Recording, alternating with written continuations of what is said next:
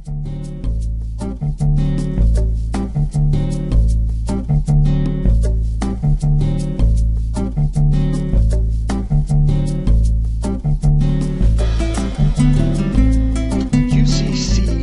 Scripting and the Get Reporting Statistic. Peter Buswell with Dr. VOIP with another video cheat sheet. And this one's pretty exciting. I like this Get Reporting Statistic icon. The Get Reporting Statistics step in your library of Java beans in your scripting editor will enable you to report to the caller the current wait time, their position in queue, estimated wait time. There's a variety of real-time data, sometimes displayed on a supervisor's screen. We can access that data in the scripting tool, which is very exciting. I've worked with other scripting tools for other telephone systems, and what's exciting here is that I can get at the very data that's going to be streaming to supervisor displays. For example, I can use that to control call flow in my UCCX script. I can also focus on some reporting objects.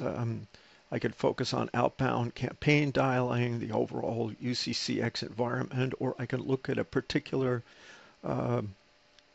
queue within the CCX.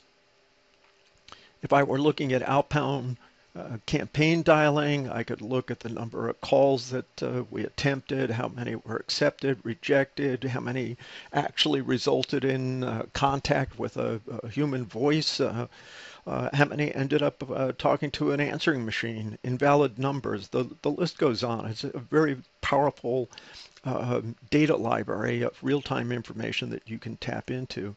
If you were looking at the overall UCCX environment, you could count how many queues were in the system, how many total logged in resources there were, who was talking, ready resources, not ready resources, reserve resources, total contacts, total waiting, the oldest contact in queue, handled, abandoned, timed out. Just, again, a very rich depository of real-time data that you can use this icon to retrieve and focus your call flow.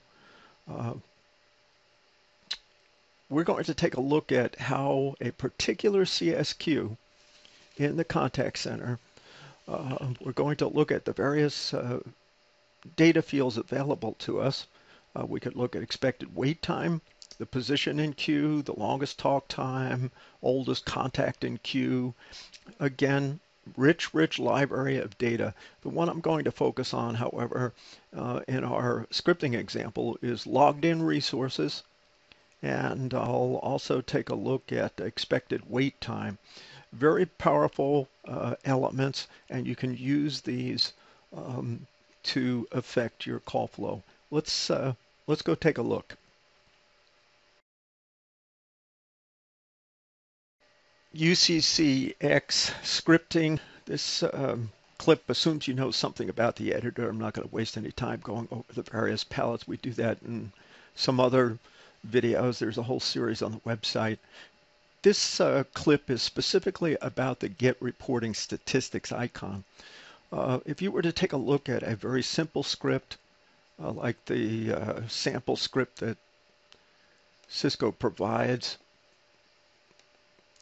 you'll see that it's pretty straightforward. We're going to accept the call. We're going to play a prompt. The welcome prompt is defined down here as a system prompt. We will then select a resource based on what we've named as a CSQ in our variables below. If there is an agent available, we'll connect it. If there isn't, we will queue.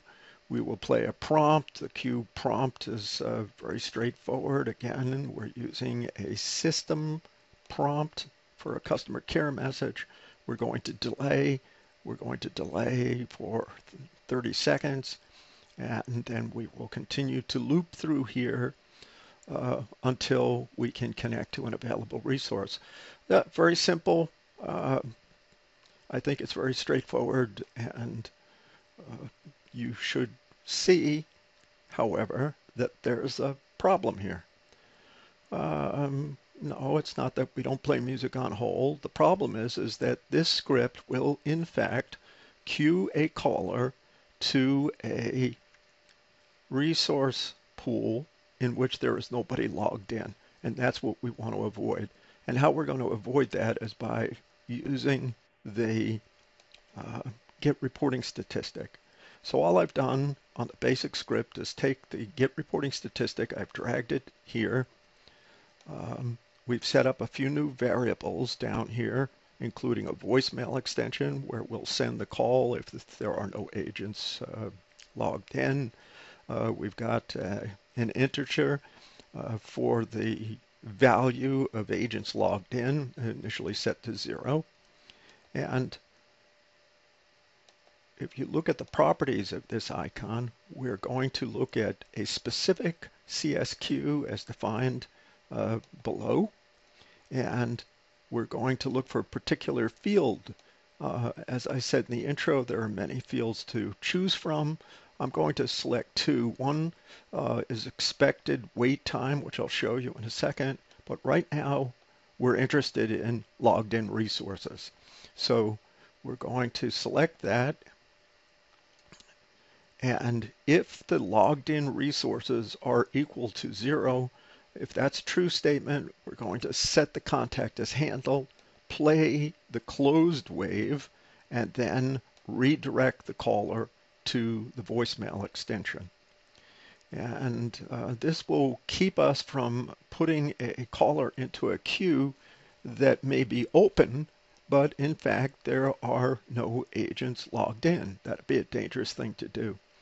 In the event that that value here is greater than 0, then this will be false, and we will fall out to a subflow routine. The subflow routine, I brought it up over here so you can see it, actually, again, falls into a script that makes use of the get reporting statistics. But in this case, what we're going to do is use the field called expected wait time.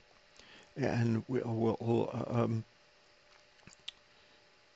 assign that value to a variable defined below, and then begin to format that time. First, see if it is if there is an expected wait time, and then we do some formatting here to round it up, round it down, figure out if it's greater than an hour. And if it's true, we'll set some additional variables here in terms of trying to get very specific with respect to the amount of time they're going to wait. I generally don't like to tell people how long they'll be waiting because it's never accurate. I don't care if it's Cisco, ShoreTel, or anyone else. The expected wait time is never good, and all we do is really aggravate people. The goal here, however, was to show you the use of the get reporting statistic. And in this instance here, back at our main script, we call a subroutine or subflow that looks at the expected wait time, formulates the time, speaks the time, and then heads back over to the main script. And we go forward and select our resource. So if the resource is available, we connect. If not, we will queue the call. Here we've also added some music on hold. So the difference between this and the basic script is that we play a customer care message, put the caller on hold for a period of time. While they're on hold, they'll hear music. We unhold them and then repeat the queue until such time. So that's how we would handle no agents logged in. And expected wait time using the very powerful GET reporting statistics. I hope you have found this informative, and I thank you for viewing.